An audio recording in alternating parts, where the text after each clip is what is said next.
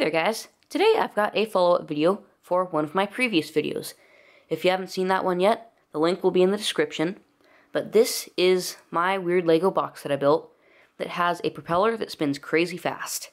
Now in my previous video, I believe that I said that it spins up to 3,400 RPM, but I have changed the gears so that it will spin even faster. And by even faster, I mean way faster. I'll let you look at this so you can compare it to my other video, but basically what I've done is that I have added another set of gears so that it's slightly longer. And you'll notice that in the other video, I had a larger prop on here that I think was 1x6, so they're nice and long.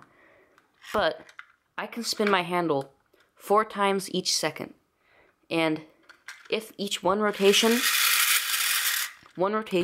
is 67 rotations on this now.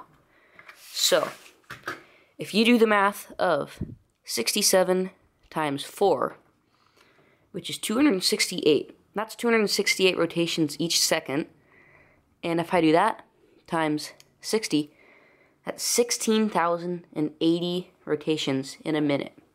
Now, if you find that hard to believe, I find it hard to believe too, but I'll just let you spin it so you can, or I'll let you see me spin it so you can see how fast it really goes.